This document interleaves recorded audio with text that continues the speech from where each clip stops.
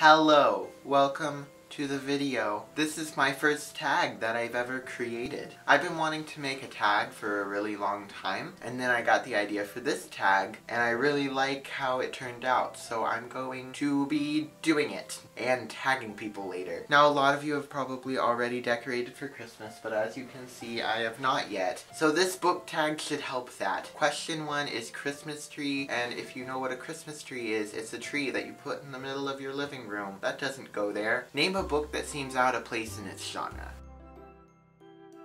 A Wrinkle in Time by Madeleine L'Engle is specified as a science fiction fantasy. I do understand why it's considered a science fiction novel, but in my opinion it's really just a lot closer to being fantasy. There are science fiction elements in it. It's really like fantasy with like a sprinkle of science fiction. Question 2 is lights. I don't know if you guys are rainbow colorful Christmas light people or if you're the white lights kind of people. I like the pretty colors. So the question for this is find a book that has all the colors of the rainbow on it. Red, yellow, orange, blue, green, purple, pink. And then find another book that is mostly white. For my book with all the different colors of the rainbow, I got Scumble by Ingrid Law. We have red, orange, yellow, greens, blue font, and on the back here we have purple and pink tints.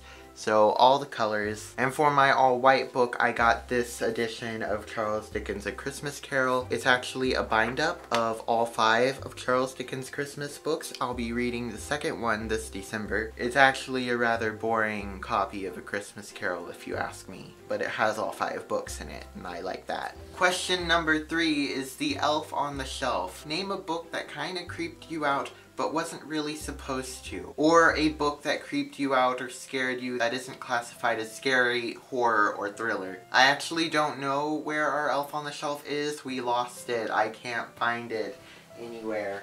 For this, I'm picking a book that I'm currently reading, and that is Summer of the Gypsy Moths by Sarah Pennypacker. This book is about 2 girls. One of them's living with her great aunt, and the other one is a foster kid that her great aunt took in. And then the great aunt dies. That's not really a spoiler. You learn that in like the first 3 paragraphs. And neither of them want to get sent to another foster home. Hi, Adam. So they try to go on living their lives in that house and tricking everyone into believing the great aunt is still living. This book kind of reminds me of my own book, See a Trees, in the sense that it's 2 kids that really don't like each other, that are kind of relying on each other to survive. But does this book look like something that would have creepy parts in it? Because that's not what I was thinking when I got it from the library. I mean, yes, it's mostly lighthearted, but as I mentioned, it's 2 young girls stuck with the dead body of their great aunt. So I wouldn't recommend reading at least the first half of this during like nighttime or right before bed. Next we have Stockings. I have no idea where I'm gonna hang these. Okay, I don't know what to do with this other stocking, so we're just gonna like set it here. Oh, here. We're just here, right? Okay. Name a book that had a few really good parts in it, but the rest of it was just kind of boring filler. This is a really popular book, so feel free to yell at me in the comments for this. The Hobbit by J.R.R. Tolkien. I found this book to be extremely boring. There were a lot of action, fun, cool scenes, like the scene on the cover with the dragon and everything. I felt like the majority of this book was description of them walking and running out of food. And I know it's a book about a journey, but I really didn't need this much description about them just walking. I would trudge through line after line of description of them running out of food, and then I'd get like 2 pages that were actually exciting, followed by another 50 pages that were them walking. Next we have The Christmas Wreath. Name a book that you are so proud of reading that you could hang it on your front door. I have no idea where I'm going to hang this. I think I'm gonna have to say Nicholas Nickleby by Charles Dickens. I didn't read the whole book, so this is kind of a cheaty answer. But I did a long time ago get like halfway through this, and I mean, look at this. I'm very proud that I even tried to start reading this at such a young age. Next is Nativity Scene. Name a book that you think is ridiculously underrated. If you can't really quite make the connection, the Nativity is like Jesus, the King of the world, being born in a farm. Baby Jesus. I have to say Alice Adventures in Wonderland by Lewis Carroll. I feel like a lot of people think this book is like just whimsical and funness, but I think if you really read it and think about it, there are a lot of themes in Alice in Wonderland, and a lot of the nonsense just represents things that are in the real world. A Christmas Carol, I would also say, for the same reason. Not quite as drastically as Alice in Wonderland though. Like, I've only heard one person say that A Christmas Carol is just fun and whimsical. Which they are, they're both fun and whimsical stories, but still, this one, at least, is not extremely considered great, awesome, like Charles Dickens type thing. This is Charles Dickens. And also, if you've been watching my channel for a while, you know that The Daring Adventures of Penhaligon Brush is one of my all-time favorite books. It's like my favorite book, actually. And I've never seen anyone talk about it, not just on BookTube, but anywhere. Next question is the Dickens Village pieces. Name a book that has really awesome world building. These are our two most recently bought Dickens pieces things.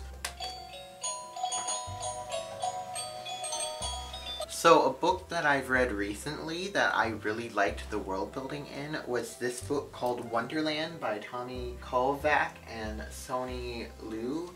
If you are an Alice in Wonderland fan, I highly recommend this graphic novel. This book takes place in Wonderland after Alice has already left. We follow the character of Mary Ann, who, if you've read Alice in Wonderland, you know she's the White Rabbit's maid who Alice gets mistaken for. What fascinated me the most with this book was the world building that we got for Alice in Wonderland. It made a lot of connections and made things make a little more sense, but while still managing to keep the nonsense and madness. The next question is fake snow, and I was gonna make a joke about living in Alabama and the likelihood of getting snow, but we actually got a ton of snow yesterday, so irrelevant. Our actual fake snow goes with our Dickens pieces that we haven't gotten out yet, so this is gonna have to do. I'm gonna have to clean all this up later. Here's some snow. A book that seemed to be a ripoff of another book. For that one, I kind of have to go with the Son of Angels, Jonah Stone, Spirit Fighter series by Gerald Law. I didn't see it at the time that I read this, because I read this a long time ago, but now that I've read the first Percy Jackson book, I'm realizing that this is Percy Jackson ripoff. I did really enjoy this book, and I would recommend it to Christian fans of Percy Jackson. This series is about a boy named Jonah who finds out that one of his grandfathers is an angel. He discovers angel powers that he has, and he goes on a big journey to save his mother. Next we have Menorah. I know Menorah is not Christmas, it's Hanukkah, but it's close enough, so deal with me here. My family is not Jewish, so these candles are going to have to satisfy you. So if you know the story of the menorah, you know there were these people and they had enough candle oil, burning oil, to last for one day, but it lasted for 8 days instead. So the question for this one is name a series that seemed to take forever to read. I'm going to go with A Series of Unfortunate Events by Lemony Snicket. This is a very long series. It is 13 books long. It probably took a couple years to get through it. My mom bought this first one. She would get a book and she would read it to me and my brother, but once we were done with that one, it took like maybe a month or more before we ordered the next one. It smells like rubber. The next question is the tree topper, the star or the angel or the bow or the cardboard box.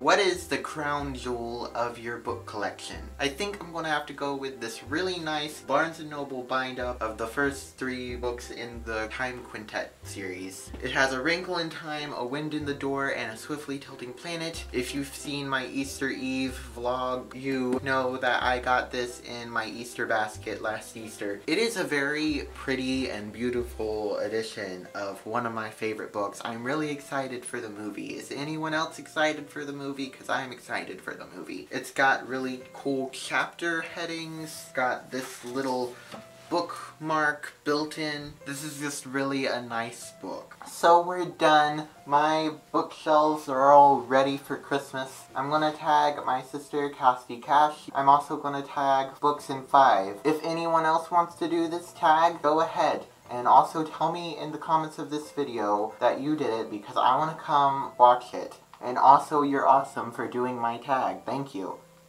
Brr. Feel free to add a few of your own questions if you want to. Have a happy Christmas and a Merry New Year. I'll see you guys sometime with a new video.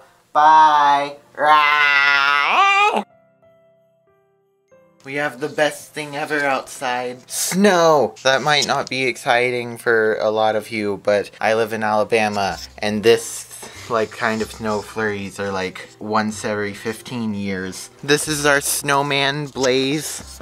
He was standing up straight when we built him.